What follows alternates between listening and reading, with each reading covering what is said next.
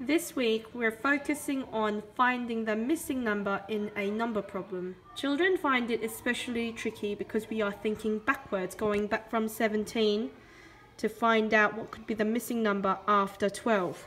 So, this is how you work it out. First, you draw a straight line as a number line, and you're going to start with 12 because that's the number that's given. And you're trying to get up to 17 by jumping on a blank number line. Starting from 12, you're going to jump.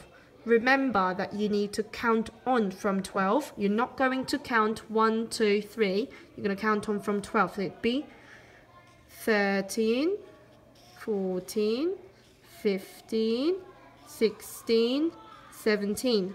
Once you've got to 17, you're going to stop there. And you're going to put 17 underneath it.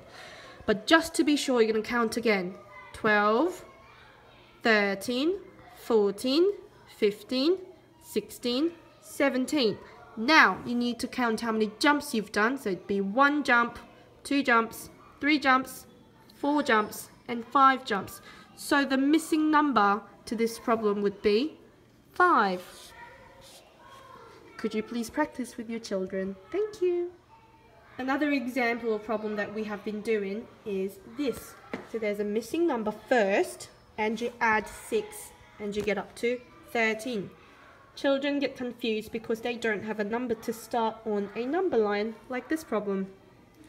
So, what can we do to help children understand this? What you can do is getting them to understand that a missing number plus 6 is exactly same as 6 plus missing number. It will help them if you write the question again underneath. It's the exact same question, but because the 6 comes up first, they will be easy to write them onto a number line. 6, and you need to do certain jump to. So 6, 7, 8, 9, 10, 11, 12, 13, and you're going to stop there. But just to be sure, you're going to check again. 6, 7, 8, 9, 10, 11, 12, and 13. How many jumps did we do? 1, 2, 3, 4, 5, 6, 7. 7 jumps. So the missing number would be 7. There you go.